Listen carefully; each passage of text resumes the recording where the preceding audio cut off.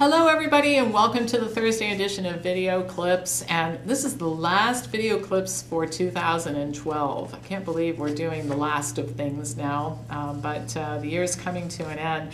I have two topics that I want to cover today, and one is concerning this issue of dairy and weight loss, which just never seems to go away.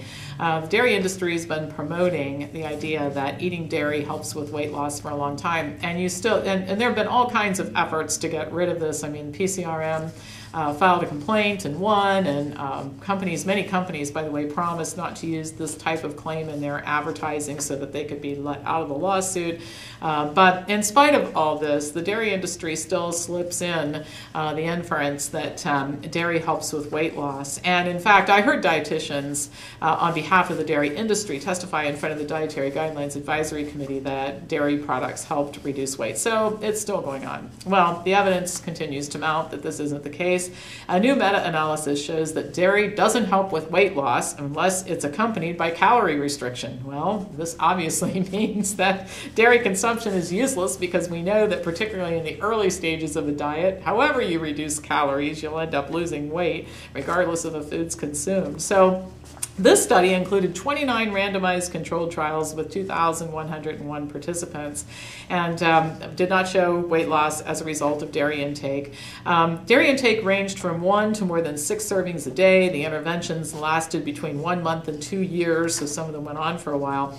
In short-term studies, dairy combined with calorie restriction did result in weight loss, a little bit of extra weight loss, 4.8 ounces, certainly nothing to write home about, but it had the opposite effect in longer-term trials. And the researchers concluded, quote, "This meta-analysis does not support the beneficial effect of increasing dairy consumption on body weight and fat loss in long-term studies or studies without energy restrictions." So, the bottom line is, get the dairy out of the diet. My gosh, it's a perfect food for cows, but it is just not designed for human consumption.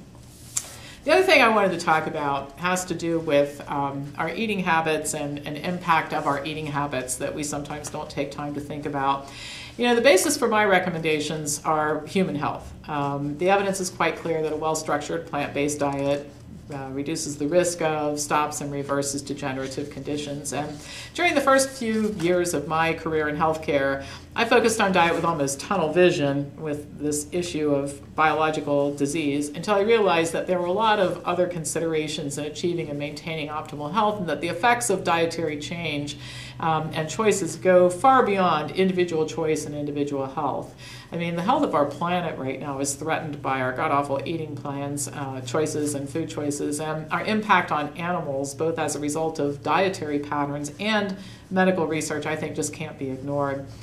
So last weekend I spent with the Physicians Committee for Responsible Medicine, board members and staff, and anyway, a lot of time was spent on how current farming methods and misguided research result in billions of dollars of wasted federal money and unspeakable cruelty to animals. And I can say with a great deal of confidence that I don't know a single person in my acquaintance that could have watched some of the things that I watched last week and say that this was okay. I don't know any thinking people who condone this, but I'll just share a few highlights with you.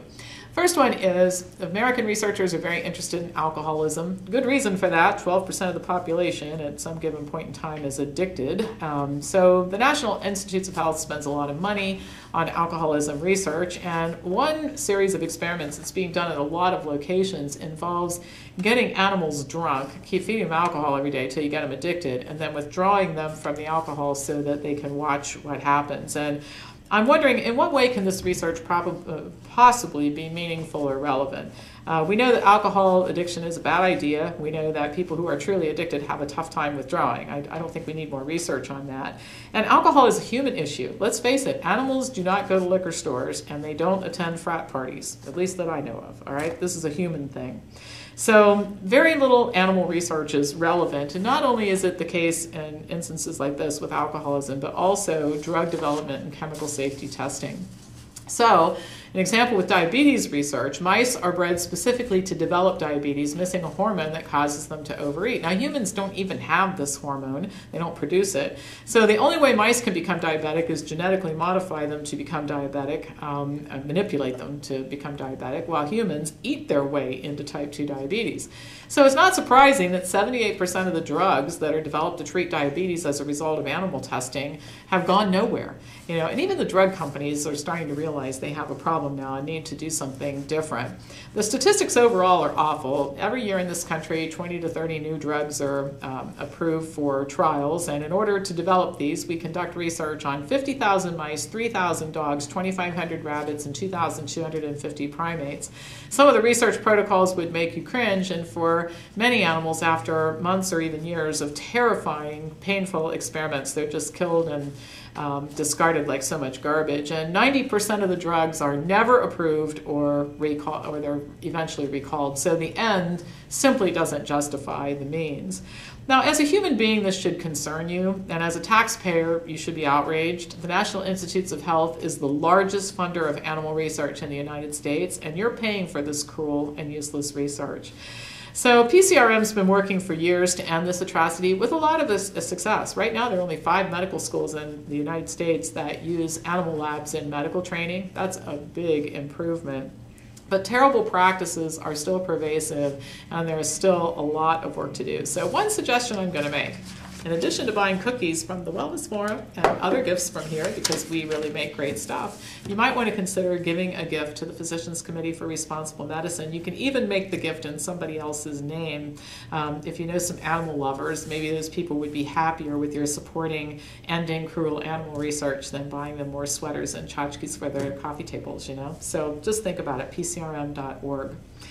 So that is it for now. It's it for the year, actually. And so I'll leave you with these thoughts. I think 2012 was a remarkable year. I think that the plant-based movement and people using and recognizing diet as the best way to treat disease, that movement is growing, gaining traction. It's really kind of an exciting time to be doing this, and I think next year is going to be even better.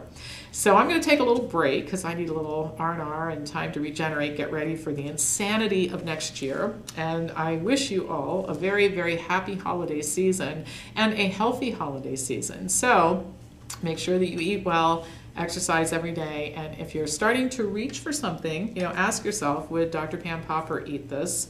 And if not, put it back. Listen to the little voice, my voice, speaking in the back of your head saying, put it back on the buffet table and walk away, all right? So have a happy, healthy holiday. I will be back to you after the first of the year.